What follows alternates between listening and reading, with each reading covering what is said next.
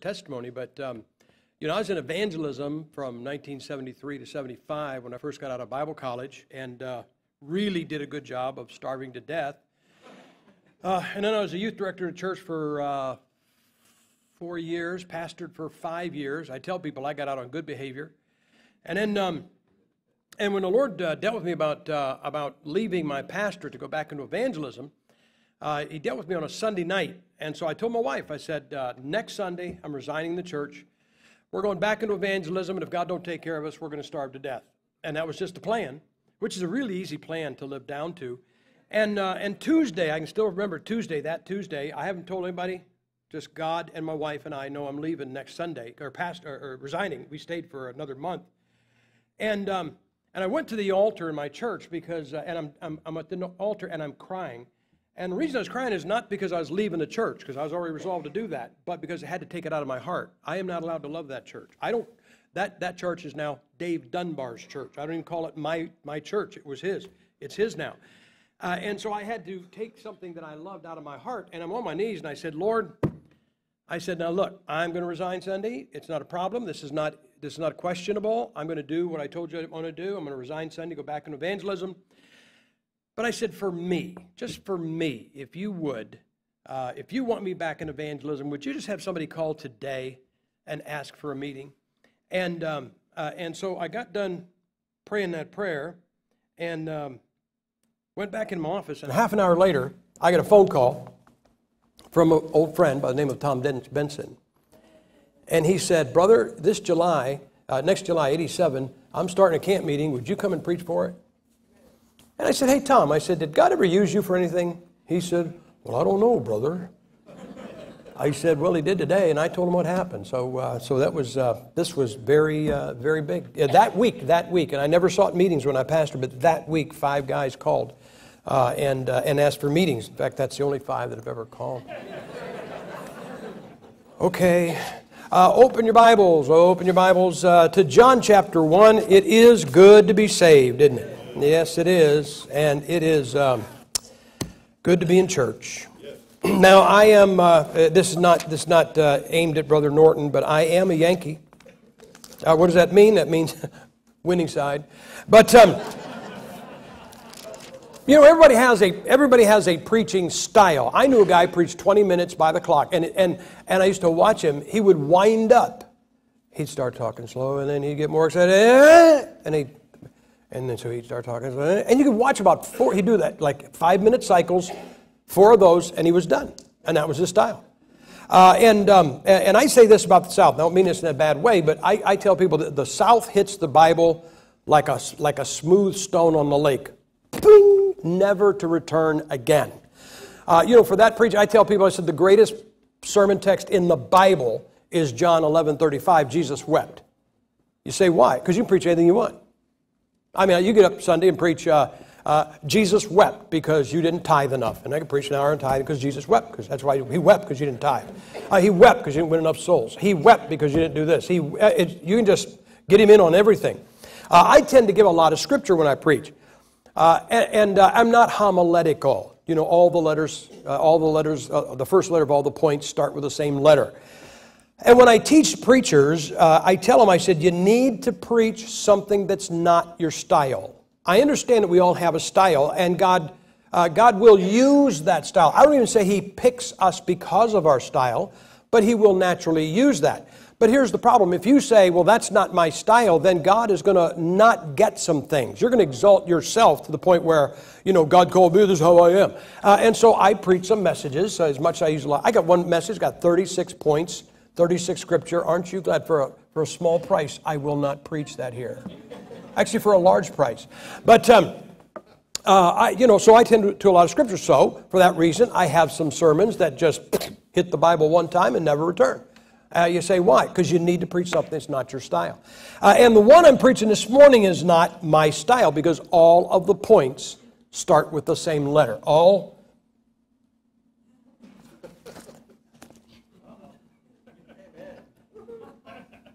75 points start with the same letter. Anyway, no, it's 26 points. It's each letter of the alphabet. But No, I'm gonna. So this is not my style, but it's just it's something I was reading. Guys, you ought to read that book and read that book and read that book. And I'm telling you, it is new every day. It really is such a. It's not a good book. No, the Bible's not a good book. It is the good book. It is not a good book on a list of good books. It is on a list all by itself. It is the only book as it is. Okay. And so I was looking at my Bible one day, and I just noticed. Of course, the Lord is always there. But I noticed the word L. And so I'm just going to talk to you. And it really is only 5 points. And I already gave you one of them, believe it or not. But I'm just going to talk to you about words that start in L that are in the Gospel of John that describe our Lord. It says this, verse 6, there was a man sent from God whose name was John. The same came for a witness to bear witness of the light that all men through him might believe. He was not that light, but was sent to bear witness of that light. There was the true light, which lighteth every man that cometh into the world. He was in the world, and the world was made by him, and the world knew him not. Let's bow our heads, let's talk to the Lord. Father, it's always good to be in church. God, there are people here, they make a bum decision. They go to the restaurant, order the wrong meal. They get in the wrong line at Walmart. They pick the wrong size. They just tend to make a bad decision. But God, every time they walk through the door of a church, they've made the right decision. That is always a good decision. Not because I am preaching, not because anybody else is. Just when they go to church, God, it's always a good thing to do. And so, Father, every person here can know this, that they are where you want them to be. And Lord God, that is so important. But now that puts a lot on me, because that means that you've got them where you want them. Now you need to get me out of the way so they can hear from you. Because if all they get is me, God, they got cheated. They don't want to be cheated. They want something from you. God, you know all the things that would prevent your message from being delivered today. And please, God, take Sam Gipp and get him out of the sight of these people and speak to their hearts for thee. In Jesus Christ's name I pray. Amen. The Bible says this, that John, verse 8, was not that light, but was sent to bear witness of that light. Hey, guys, Jesus is the light of the world, is he not? You know, we say that so frequently, but I think we don't really think about it. But he is the light of the world. Take a look at chapter 8. Chapter 8. And verse 12, here's where he says this, Then spake Jesus again unto them, saying, I am the light of the world. He that followeth me shall not walk in darkness, but shall have the light of life. I was reading a story last night. I was doing some research on a Next Fight On book. I was reading about a lady who was she was a Brit. She was a spy behind German lines. And boy, I'm telling you, you wouldn't believe what some of these women experienced. And she was arrested by the Germans, tortured horrendously, literally tore all of her toenails out, and burned her with a hot poker, and sundry other things. She spent, I think it was 10 months in solitary confinement. 10 weeks of that was with no light whatsoever. When you have no light, you remember what it says in Exodus, a darkness that could be felt? Guys, you know, it gets dark. If you're ever in the woods at night and there's no light getting through, you can feel that darkness. But could you imagine being in a room where you literally can't see anything, totally disoriented, and this lady was in this room for, I think, 10 weeks with no light whatsoever. And you can guarantee you it was darkness that could be felt. Guys, this world has had some times in its history when you could feel the darkness. I think Genesis chapter 7 and everything that the world was like prior to the flood, it was darkness that could be felt. I see us heading into that. Remember the Bible talks, or not the Bible, history talks about the dark ages? They were dark ages. You know, if you think about this, every other religious leader is basically a spiritual dark hole, black hole. Islam, when it comes in, darkness is left behind it, is it not? I mean, when it comes in and takes over, it pushes the light out and brings in darkness. You say, yeah, that's those Muslims. Well, so it's the same thing with the Catholics. That's how the Dark Ages got here. Roman Catholic Church is no different than that. The Nazis and World War II, they did the same thing. The communists brought in great spiritual darkness with them, did they not? You know, I was reading a testimony one time, and there was a Christian in Russia. It was a woman, and she was saved and scared to death to witness to anybody. And she said she was standing at a bus stop and saw this guy, and she'd seen him several times, and the Lord kept saying, witnessed her, witnessed her, witnessed him. And she said, if I witnessed him, I'm going to end up in prison. And the Lord just kept doing it. And so she one day at the bus stop, before the bus got there, it's just two of them, and she started witnessing to him, said something about God, and he said, who is God? You understand that today we have teenagers that have never heard the name Jesus, don't understand who he is? In this country, it used to be in heathen nation, somebody said Jesus, scratch their head, said, who is that? They're saying that now in this country, because we are now a heathen nation. And this guy said, so who is God? And she said, he is the creator of the universe. He is the one that made all of us. And this guy, his face lit up and said, I have been looking for him. She said, you have? He said, yes, I am a scientist. And he said, you know what convinced him? His thumb. He said, the chimpanzees, their thumb is hinged backwards. We have an opposed thumb. And he said, they can't do what we can do. And he said, there's no way this could have evolved. And I knew somebody had to make it. And the guy got saved. I mean, came out of darkness. Some of you remember the darkness that you were in.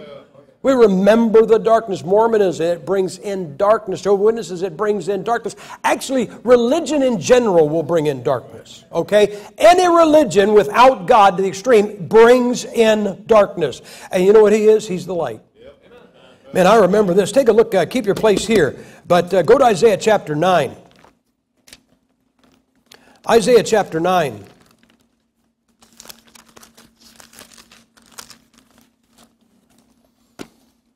In Isaiah chapter 9, I'll begin to read at verse 2. It says this, the people that walked in darkness have seen a great light. Well, we'd stop there and preach. I remember walking in darkness. Do you remember walking in darkness? Do you remember when you were glad when the sun was going down because everything you were going to do, you wanted to do in the dark? You know, one of the greatest differences between lost and saved, when I was lost, it couldn't get dark soon enough and stay dark long enough. Because everything I wanted to do, I wanted the lights out for. And after I got saved, I don't like the darkness. I don't mean I'm scared of the darkness. I don't mean that. I mean, I like the light. Well, one of the best things, I go to preach for Nick Serino in like August and July, up above the Arctic Circle, and it's 24 hours of daylight. Now, I will work myself to death, because I'll just stay up as long as it's daylight. But I like that where the sun just kind of, here's the horizon, and the sun just kind of goes, just about glances off the horizon, goes back up, stays day, 24 hours. I like that, okay? And it says, the people that walked in darkness have seen great light. Some of you, the reason you sought God is because you knew no matter what you had in religion, no matter what good thing you said you were doing, no matter how your life was and how much money you had and how much fun you were having, you knew you were in darkness. You knew it. You knew there was darkness. The people that walked in darkness have seen great light. They that dwelt in the land of the shadow of death, upon them hath the light shined. Guys, that is something to rejoice about, is it not? You know why you are here? Because the light, you dwelt in the shadow of death, and the light has shone on you. Is that not true? Yes, thou hast multiplied the nations and not increased the joy, thy joy. They joy before thee according to the joy in harvest, and his men rejoice when they divide the spoil. For thou hast broken the yoke of his burden, and the staff of his shoulder, the rod of his oppressor, as in the day of Midian. For every battle of the warrior is with confused noise, and garments rolled in blood. But this shall be burning, and fire, a fuel of fire. For unto us a child is born, unto us a son is given. And the government shall be upon his shoulder, and his name shall be called Wonderful, Counselor, the Mighty God, the Everlasting Father, the Prince of Peace. Hey guys, I'm going to tell you why you're here. Because of the light of the world. Now you can say, well, I'm here because somebody knocked on the door, invited me. You can say, well, I'm here because my parents drugged me here since as long as I can remember. Somebody else can say, I am here because somebody at work told me I ought to give it a try. Somebody could say, I'm here because I was driving by, looking for a church, just thought I'd stop in. I don't know why you're here, but I'm going to tell you why you're here. You're here because of the light of the world. And Jesus Christ is the light of the world. Guys, look what it says in John chapter 12. John chapter 12 and verse 36, while you have light, believe in the light, that you may be the children of light. These things spake Jesus and departed and did hide himself from them. Guys, we are supposed to be, it says here, believe in the light that you may be the children of light. We're supposed to be, what do you say in Matthew chapter 6, the light of the world? We're supposed to be a light. We are the children of light. That is what is supposed to be different about us. We're supposed to have some light. You know, it'd be hard to do because of a parking lot, but if you did this, if you just walked out here, nobody's going to bother that parking lot all day for the next 2 days. Walk out in the middle of that parking lot, take a long extension cord, get you a little table lamp, just a little one. Take the shade off of it. Go to an Indian Run motel and get a 10-watt light bulb. And go in the middle of that parking lot at noon tomorrow. Now, I'm looking at the weather, and rain was yesterday, and it's supposed to be sunny every day. So it's going to be bright and sunny. And you go out at noon and put that little 10-watt light bulb in the middle of that parking lot and turn it on. And guys will drive back and forth past this church all day long. They won't even notice it. Right? Will they notice it 12 hours later? Okay? They'll notice it at midnight, won't they? Did it get brighter? It's still 10 watts, isn't it? So what happened? It got darker around it. Is that not true? I get this from people because they don't think. And they say this, well, you know, this is a hard time to live for God. Guys, this is the easiest time there has ever been. You say, how do you know? When you get up in the morning, just don't dye your hair orange. Don't put a milk bottle cap in your earlobe. Don't put your tie tack in your tongue. See how simple this is? It really is. Don't show us this much of your underwear. That's how simple it is. This is you know what? As it gets darker and darker and darker, all you got to do is have light, and the world will know. You know, one of my complaints about the great Y2K terrorist scare that was perpetrated by the greatest terrorist organization in the world, the news media, one of my complaints about that was our reaction to it. And our reaction to it was just like the lost world. I'd come into churches and guys go, you ready for Y2K?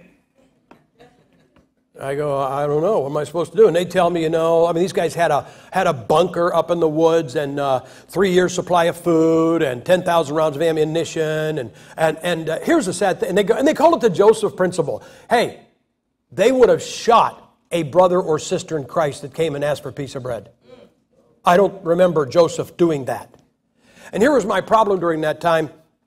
During that time, we acted just like the lost people. And here's what I mean. Some lost guy watched this TV special about Y2K. You know what's going to happen? January 1st, 2000, the computers were going to crash. The power was going to go out. Water was not going to be available. There were going to be food riots. All computers were going to crash. The Russians were going to fire their missiles. Your mother-in-law was going to move in. I mean, every horrible tragedy that could happen in the world was going to happen on January 1st, 2000. And so some lost guy heard that, and he went to work, and he thought, oh, yeah, there's a Christian at work. I'll ask him what I should do. And he said, man, did you hear what's going to happen? What should I do? And the guy said, well, I can tell you where to get some good freeze-dried food. That was our hope. You say, oh, it wasn't like that. It was like that everywhere. I saw a picture of a guy. He was so ready for Y2K. I saw a picture in his local newspaper of him standing in his basement. He had shelves like a grocery store full of food. And he's kind of like, I'm ready for Y2K, you're not. And as I'm looking at this picture, I'm thinking, do you have any idea how many people have that picture posted next to their rifle? I mean, I know where most of the people in this city are going to be on January 2nd. I mean, guys, if you were ready, why would you run around telling, I am ready?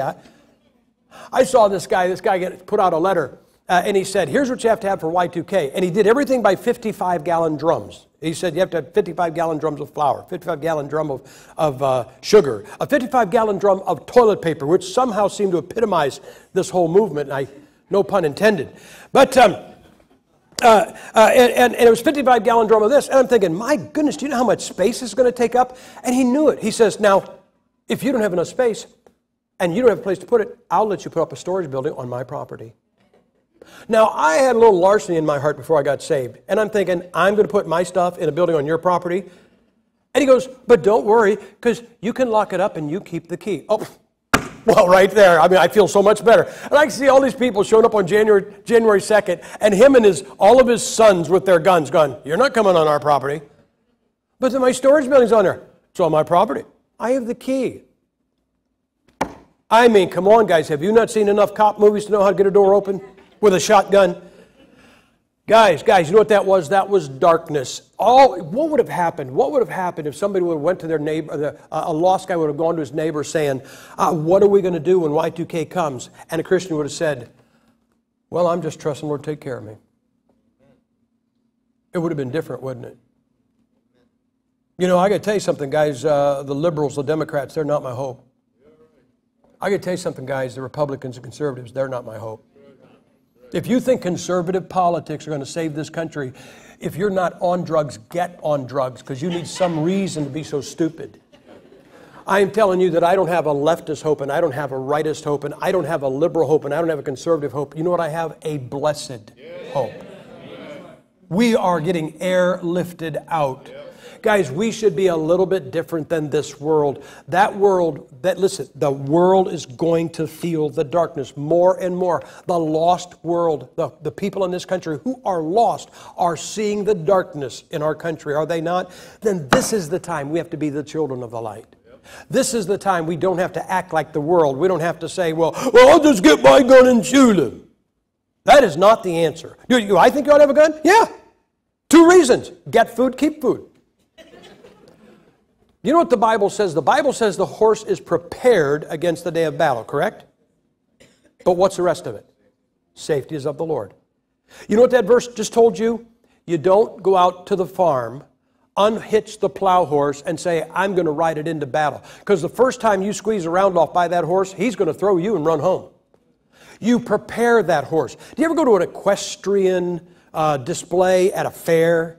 And you'll see there's a move that a horse does.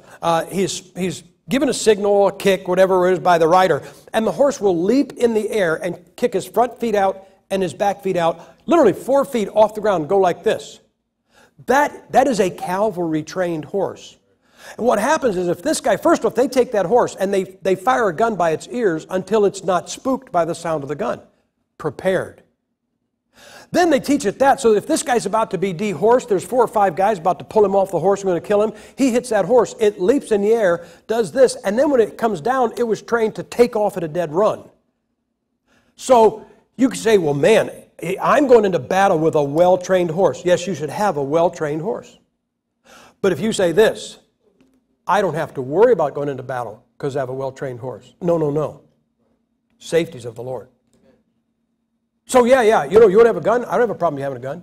But if you say this, I don't have to worry about anything because I have a gun. Oh, no. Safety is of the Lord.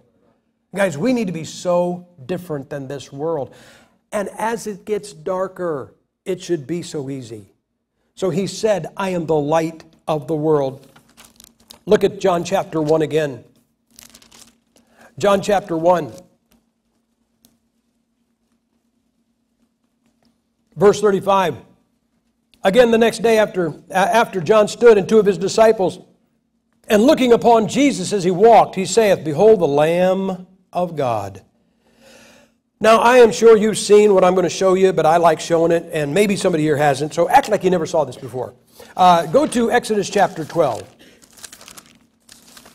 And I'll show you something that's precious from your Bible and precious only in a King James Bible.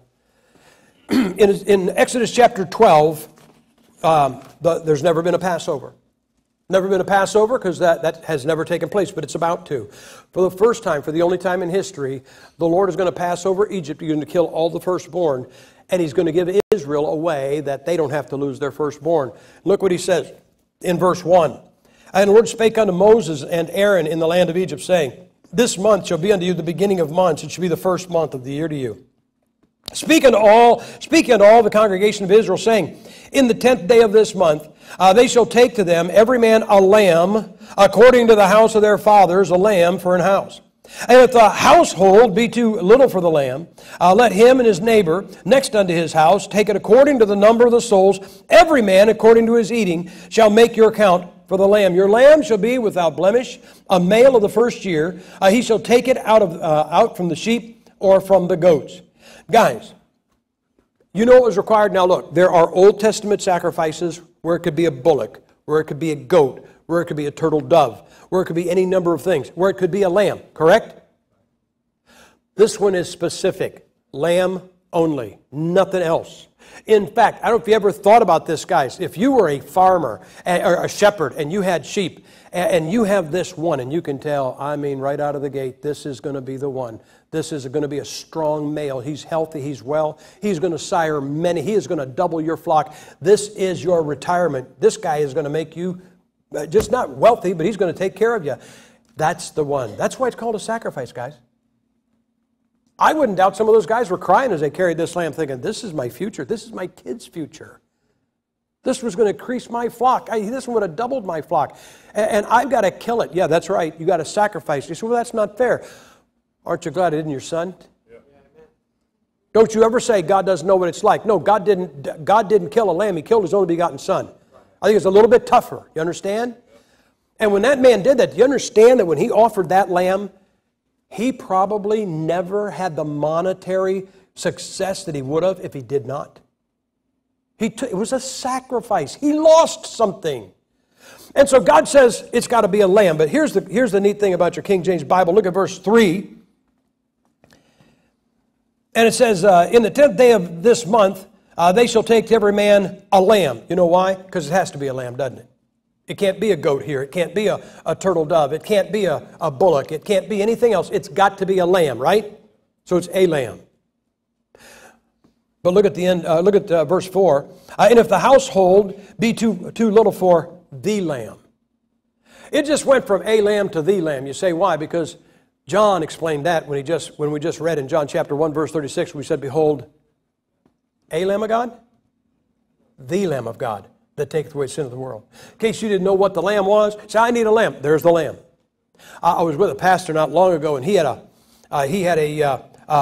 son is working in New York City. He's an iron worker, and he's taking this lost guy home, and he's talking to him and witnessing to him.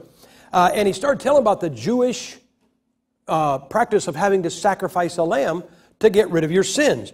And he's talking about this innocent lamb that never did anything and how it's being killed, losing its life. And this guy goes, that's not fair. That lamb didn't do anything. And then he took him to John chapter 1. And he showed him Jesus Christ was the Lamb of God. And he looked over and he went, I got it. And he got saved that night. Man, he went home and trusted Christ as personal Savior. You say, why? Because you need a lamb? No. You need the lamb. Guys, you could go out and get a lamb. If there was somehow a shepherd here and you could go out and get the best one you got, or if you're not a shepherd, you could go spend your money and get a lamb of the first year without spot or blemish. I'm telling you, it'd still be a lamb. You could sacrifice it just as the Old Testament told it had to be sacrificed. You know what to do? You know what you'd have? A dead lamb. You would have one sin forgiven. Isn't that right? Because it's not the lamb. But what good is the lamb if he doesn't do this? Verse 5, your lamb. You know what the problem is right now? The problem right now is between thee and your. There is a world out there, we tell them Jesus is the lamb. And that doesn't do a bit of good until he is your lamb. Until they make him their lamb. Guys, he was the lamb for 20 years before he became my lamb. When you got saved, you know what happened? He went from being the lamb to your lamb. You know why you're here today? Not because he's the lamb. You're here why? Because he's your lamb. Isn't that good? Guys, he is the light of the world. He is the Lamb of God. We'll just be brief here because I showed you this in Sunday school, but go to John chapter 6.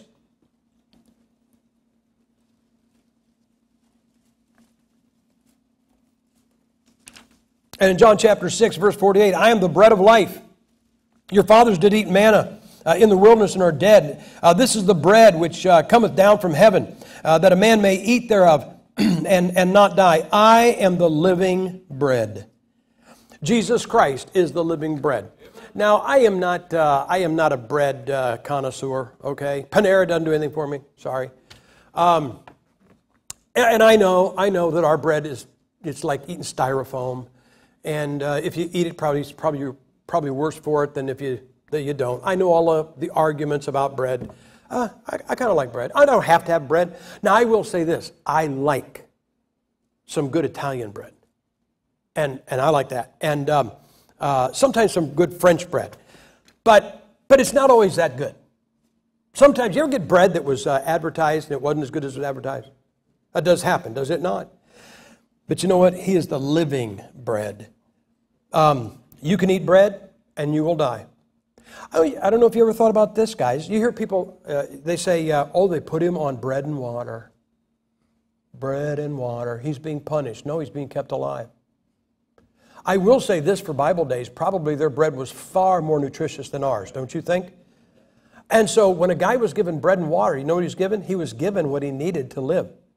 If they wanted him to starve, they didn't give him the bread. And so the Lord is the bread of life. Guys, you know what you did? You did the same thing I did. We partook of this bread one day and haven't been hungry since. What I was looking for on the morning of June 14th, 1970, I haven't looked for in 45 years. You say, why? I got a bite of that bread, and it took care of everything I needed. So guys, He is the light of the world. He is the Lamb of God. He is the living bread. Chapter 14. In chapter 14, He says this in verse 6. Jesus saith to them, I am the way, the truth, and the life. No man cometh unto the Father but by me. He's the life. He is not a life. He is the life. You know, it's funny. You ever hear people say this? Well, we're all going to the same place. We're just going different ways. I believe that. They're all going to hell. They're just all going different ways. Isn't that right? Some are going to hell as a Mormon, and some are going to hell as a Catholic, and some are going to hell as atheists, and some are going to hell as Baptists. Is that not true? Yeah, they're all going, they think they're going to heaven all different ways. No, there's only one way. I like what Doc has a bumper sticker, if you could earn it, why do you have to die? I asked a guy one time, I said, if you can live good enough to get to heaven, why did Jesus Christ have to be crucified? And he said this like he had good sense. He went, as an example. I said, you going to follow it? I've never found anybody that thought that the crucifixion of Jesus Christ was an example that ever said, okay, I'll go be crucified. Even some of the Filipino Catholics will try that. Come Easter time, they allow themselves to be crucified. Some of those people die because they're trying to be like Jesus Christ. And if they do, could you imagine the devoutness of somebody that would allow themselves to be crucified and die and go to hell? That's sad. You know what the problem is? He's the life. So what do you mean? Here's exactly what I mean. All right, question. No trick, question. You saved? Okay, you're saved. If I ask you, how did you get saved? And you explain it. Now again, the circumstances can be vastly different, can they not? Oh, I was in the military, I was in the Vietnam War, I was in Grenada, or I was over in the Gulf Wars, and I got saved over there, I trusted Christ. Or I got saved here in the Sunday school class when I was, 7 years old. I got saved when I was in jail. I got saved because somebody knocked on my door and led me to Christ. I got saved because the guy at work. I got saved because my husband or my wife led me to Christ. The circumstances can be the same, or can be different, right? In fact, I wouldn't doubt many of our testimonies. I love testimonies because you hear the different circumstances of salvation. Not the different ways of salvation, the different circumstances. But now listen very carefully. You say you're saved. If I ask you, how did you get saved? If you can explain your salvation without mentioning Jesus Christ, you are not saved. It is that simple. You know, people go, oh, I trust Him. Okay. If you can explain how you're saved without mentioning Jesus Christ, and that's real. Well, I think there's an example. No, that's hedging. If you say, well, I've always been in church. I didn't hear Jesus Christ mentioned there. Well, I got baptized. Guys, I've told you before, that water does not fireproof you. That just means like a drop of water on a hot skillet, you're going to sizzle for a while when you go to hell. That's all. There's a place in hell for Baptists. That's probably over here all by itself, because even there they won't fellowship with anybody else. But guys, you know what I hate? If I could feel, now come on. I think all of us have this secret that if we could exempt one group and allow works for salvation. You know who I'd let in? The soldiers. How many times you see a guy wearing a jacket on the back and picture of Vietnam and it says, I'll go to heaven when I die because I already spent my time in hell. You know, somebody said war is hell. I've not been in war, but I can imagine what it's like. Just a little bit I can imagine, but it's not the same. I mean, one minute you're talking to another guy, the next minute his head is in your lap. I mean, off his body. Guys, war is hell. You can understand. And when I see some of those guys that have done such brave things and died and went to hell because they're not going to heaven when they die because they didn't spend their time in hell. They spent some time in war. I'm sorry for the war. I'm sorry for the horror. I'm sorry for the death. I'm sorry for what it did to you physically or emotionally. I am sorry for that. But you are not getting to heaven but through Jesus Christ. And whatever you say, well, I'm just a good person. Hey, guys, come on. I know the Bible says there's none good. I know that. I always say this, there's none good, but there's some nice. Haven't you ever met a nice person? Let me ask you, have you ever met a lost Roman Catholic who loved God? Buddy, I have met some Roman Catholics that love God. You say, well, they'll get in, won't they? Nope. Nope. Because they're still trusting their priest, they're still trusting whatever hocus pocus goes on in their religion. No, I am sorry. You are not getting to heaven by Jesus Christ. And if you say, well, yeah, Christ, but also, that also threw it out. That also disqualified it. Guys, you're going to heaven through Jesus Christ or you're not going. You know what he said? I am the way. I am the truth. I am the life. He said that. I didn't say that. You want to argue? Argue with him. Did you ever stop and think about this? I might have told you this, but have you ever been told this by a lost guy? Oh, you Baptists, you think you're the only ones gone to heaven. You ever hear, anybody ever been told that? Did you ever stop and think about this? We're the only ones that don't think we're the only ones?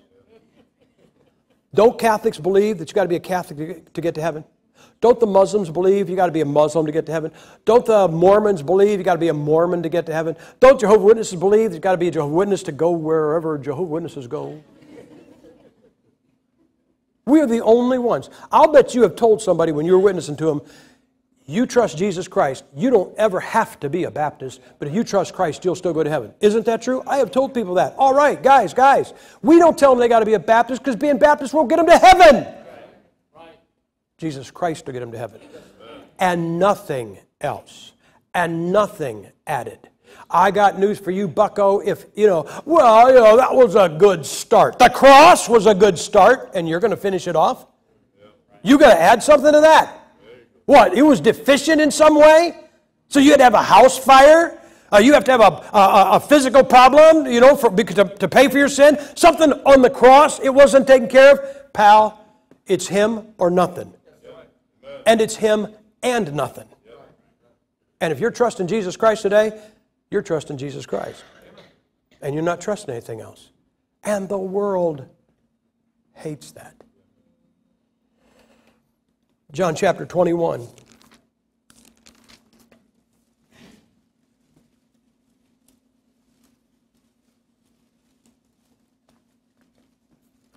I don't do well over the phone.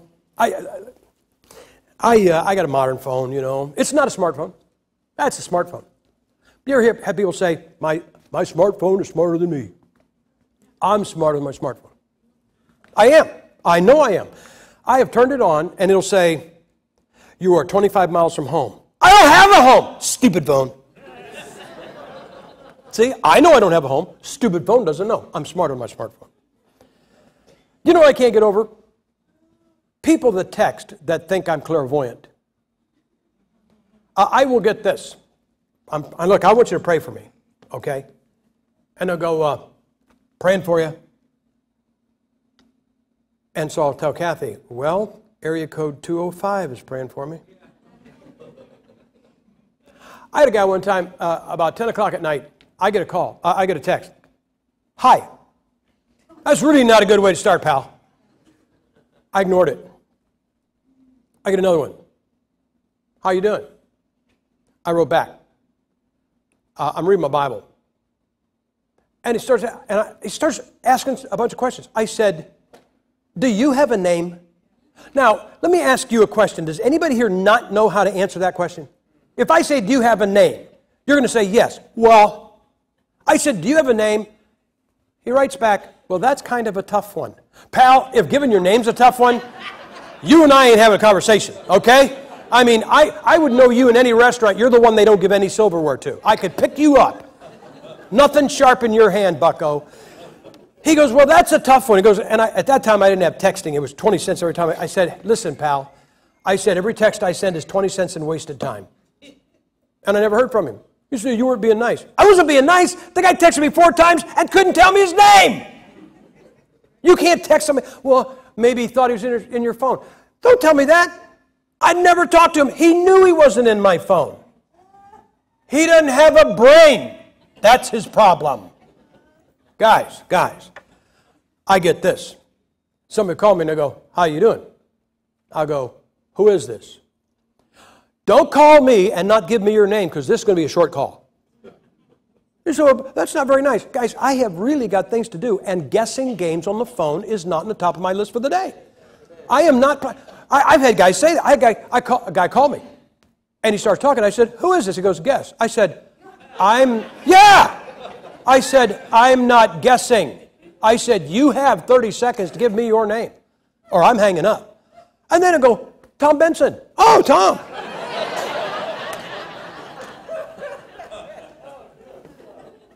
But there's just a few. There's just a few you can tell by their voice. You ever just get somebody you can tell by their voice? I don't know that I have a distinctive voice. I don't know that you'd recognize me over the phone, but they're just, hey there, preacher. Oh yeah, I know who you are. Anyway, here's these failed fishermen, and the Lord has come back. He's up from the grave, and these guys decided to go fishing. Wildest thing. And it says this in verse 4. But when the morning was now come, Jesus stood on the shore, but the disciples knew not that it was Jesus. Then Jesus saith unto them, children, have ye any meat? And they answered him, no. Now, first off, I don't know about you. Men, if I was in a boat and some man on shore said, children, I would think about rowing to shore. And it wouldn't be to say, want to come fish with us. And he said unto them, cast the net on the right side of the ship, and ye shall find. Now, don't you think right there, at least one of the apostles should have been the first person in history to say, deja vu. I've heard that before. Hadn't they heard it before? I mean, Peter, James, John, Andrew, those guys had. Maybe some of the others hadn't. But those other guys were fishermen out there, and 3.5 years earlier, they were out all night long, empty nets, and some guy on the shore said, hey, guys catch anything? Cast your nets on the right side of the ship. Yeah, okay, pal. You know how to do it. You're standing on shore. Whoa, look at this. And you'd think somebody would go. Yeah. They cast therefore, and now they were not able to draw it for the multitude of fishes. Therefore, the disciple whom Jesus loved said unto Peter, it is the Lord. He got it, didn't he? He said, that's the Lord. You know what he is? He's the Lord. So what's that mean? That means that at his name, every knee is going to bow. Every representative, every senator, every president, every Supreme Court justice, every king, every prime minister, every fascist dictator, every communist dictator, you call them whatever you want to call them, king, whatever you want to call them, monarch, call them the council. Every knee shall bow and confess that Jesus is what? He is Lord. Guys, if you've heard it say, if he's not Lord of all, he's not Lord at all. He is Lord of all, is he not? Guys, isn't that amazing? You know, if we just believed on a lamb is just one out of a flock. But he's also the Lord. We got connected to the Lord, did we not? And I just kind of like it because when that happened, at least one of them got it. I remember that. You know, I tell people, if I could change one thing about God, I'd do this. I wouldn't. There's nothing wrong with God, okay? There's nothing wrong with God. If I could change one thing about God, it would be this. We'd get rid of the still small voice. I have heard that still small voice and ignored it, because isn't it easy to ignore? You probably ought to slow down over this next hill. Woo, woo, woo, woo. Oh, that was you. I mean, I always say this. I think God ought to speak with a bullhorn. You know, every now and then, God will say, probably ought to duck. I think I ought to say, duck! You know, I was telling somebody the other day, the day I broke my neck, do you know that God warned me of it? The day I broke my neck, I saw a clear warning right in front of my eyes. I'm driving my boss's dump truck. We're hauling gravel out of a gravel pit. I pulled the dump truck up on the weights. I'm up on the scales. I'm at the weight shanty. And there in the window, it shows a guy, a carpenter, falling backwards and saying, and it said, beware of falls. I mean, just as sure as I'm standing there, God directed my sight to that poster. And I knew God did it. And you know what I said to God? Why are you telling me that when I'm driving a truck? This guy is working on a building, falling backwards, and I'm driving a truck. I can't fall like I did. I said, God, I can't fall like that out of this truck. And that morning I got done driving the truck, climbed up in the second story of a house, stepped backwards, fell that way and broke my neck. Boy, I wish God would have said, hey, stupid! I'm serious. But did you ever hear this? Did you ever recognize the still small voice? There have just been a couple times. And you know what happens is, here's what I say. I go, there's that. I think maybe I'm going to do this. And then I find out, and I go, it was the Lord. It wasn't just some thing in my head. It was the Lord. Aren't you glad when you recognize Him before the 2x4 upside the head, before the speeding ticket, before the broken neck? Isn't it nice to recognize Him? Haven't you ever had it in your life and you heard something, you said, it's the Lord. Guys, He's the Lord. He will always be the Lord. You may disagree with Him. Look, you are never, ever, always going to agree with God because we are not like Him. We don't think like Him. There is nothing wrong with disagreeing with God as long as you say this. I disagree with what's going on in my life right now, but you're right and I'm wrong. Nothing wrong with saying, you know what I've told God? I don't understand why you're doing this. I know you're right, and I still can't see why you're right. I still think my way's better. But don't worry. I've said this to God. I've said it in these words. I know who the idiot is in this picture. You say, you prayed that? Absolutely. I am the idiot. 100% of the time. 100 out of 100. He is the Lord. 100 out of 100. If you're sitting there right now, and the Lord has dealt with you about something, and you know what you're doing, you're going, well, I think it's the Lord, but I just don't see why. I haven't said, well, if God would explain to me. Oh, no, God's not going to explain it to you. No, sir, He's not going to explain it to you. I'll give you this and I'll be done. I led a good friend. He'd been my best friend in high school. I led him to the Lord years ago. And the Lord began to deal with him. I watched him. He started coming to church and started reading his Bible. He had hair down over his shoulders. And one day he came to me. He got to 1 Corinthians. I never showed it to him.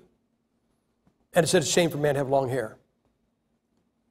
And he said this to me. He said, well, I think if God wants me to cut my hair, He'll make me want to cut it. I said, oh, no. No. Now think about this, guys. I said, if God makes you want to cut it, then when you cut it, you're doing it for yourself. I said, if God wants you to cut your hair, He'll tell you to cut it, and you can look Him right in the eye and say, I don't want to, but I'm going to do it for you. That's Lord. You know what's wrong with some of you?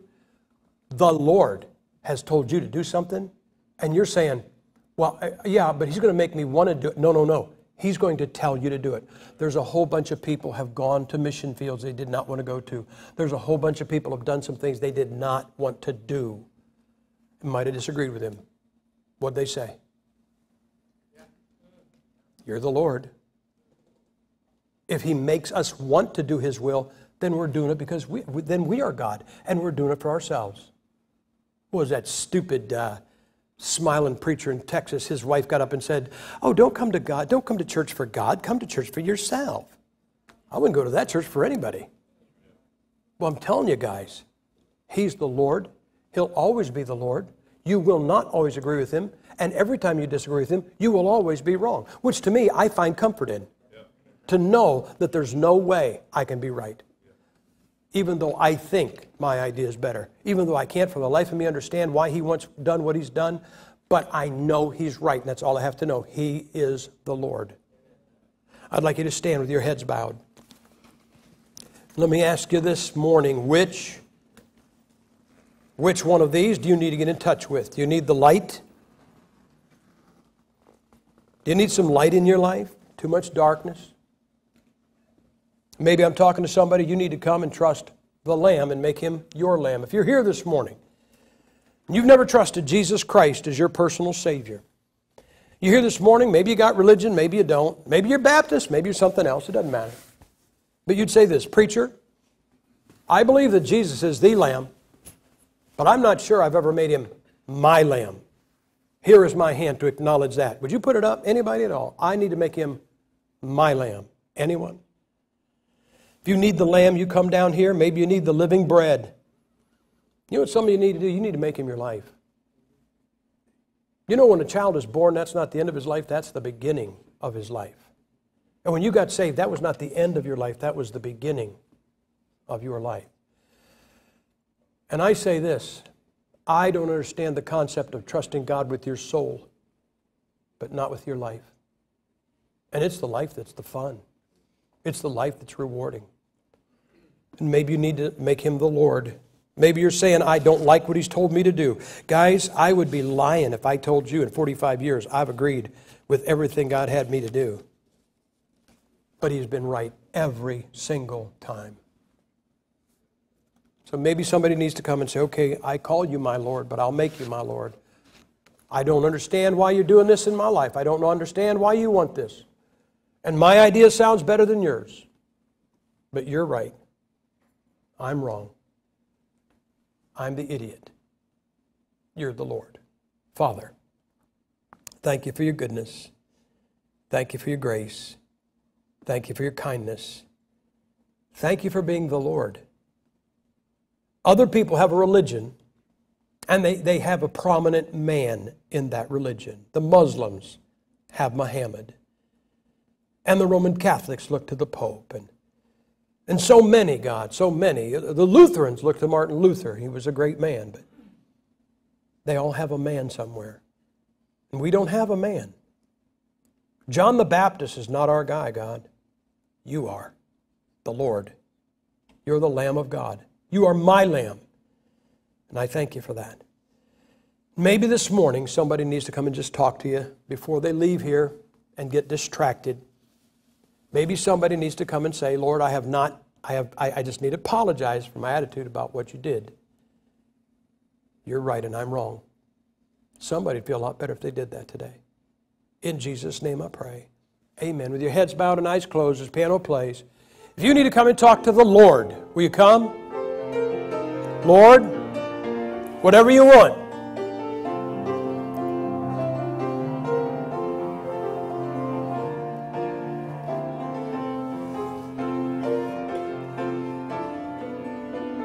Can you say it?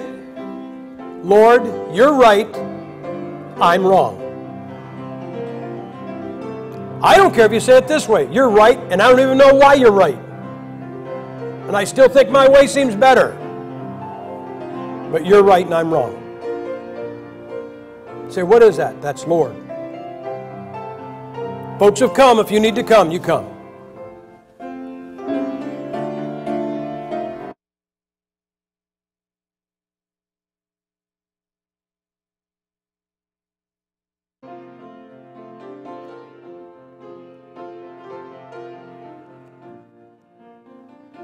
If you need to be saved, now's the time. Step out and come.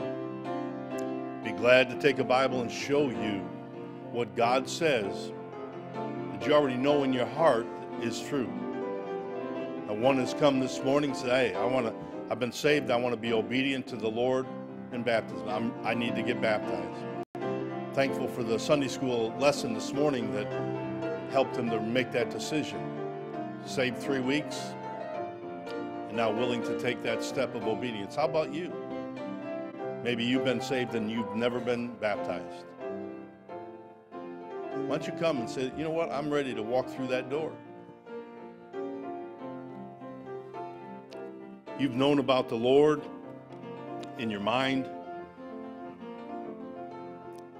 and you know a lot of facts about Him, but you've never trusted Him as your Savior. Your Savior. your Lamb, your Lord. Just play through one more verse here, and if you need to come, now's the time. Step out and come. Get it settled today.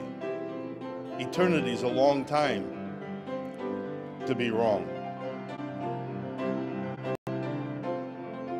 Come to Christ, the Lord Jesus Christ, God manifest in the flesh, the Savior of the world.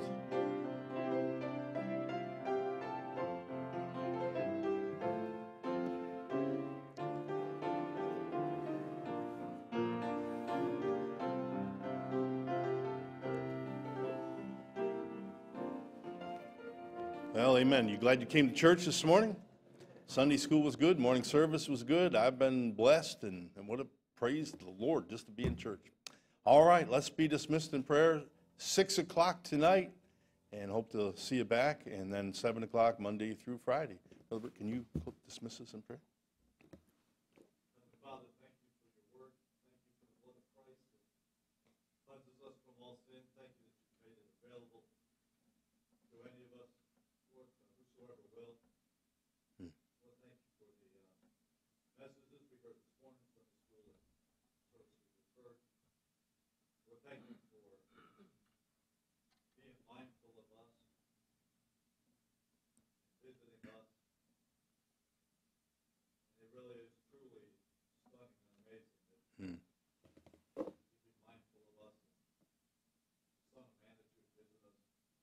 Lord, thank you for the music that we've heard, the music we were able to sing to you. Lord, thank you for the opportunity and freedom we have to meet together, sing praises to you, and hear your word preached. Lord, I pray that we would be faithful in serving you, and we'll take advantage of the opportunities you give us to witness. Lord, I pray we would see men as souls, see men as men and not as trees. Realize the people we come across and go by every day are going to spend eternity somewhere. Lord, I pray for this week. Thank you for Norton, for the gifts, Lord, that you brought. I pray for the other ones coming later. You give them safety. And Lord, I pray that we would be a blessing to them. And Lord, I pray that as a church and as individuals, we would be stronger Christians for you. For having met together this week, we pray in Jesus' name. Amen. When you get home, make a phone call, go see your neighbor, and invite them to come to church with you. Amen. Have a good afternoon.